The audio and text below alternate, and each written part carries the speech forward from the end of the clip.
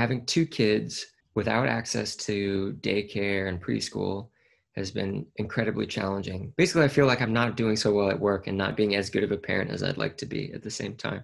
Stop. My kid's right here.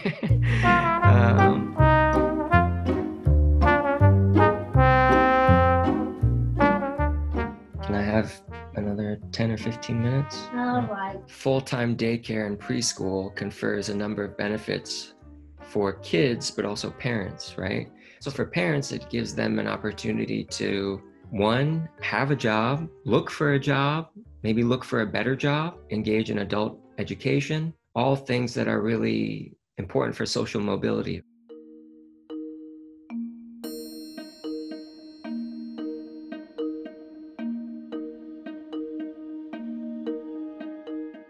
Structure is important. It provides children with a sense of safety. The more structure children have, the less likely that they're to experience things like anxiety or acting out.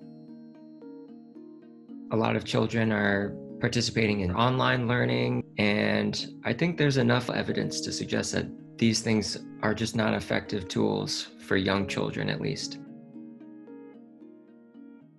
Those things aren't really like an adequate replacement for kids actually getting together and having peer interactions.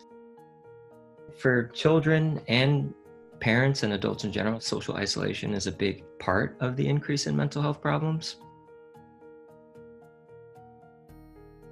Access to high quality childcare is something that we want to be increasing.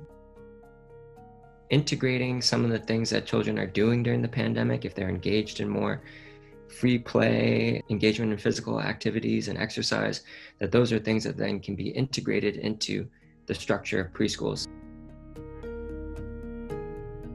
It's often said that play is the work of childhood, and I think the pandemic is teaching me that that might be true.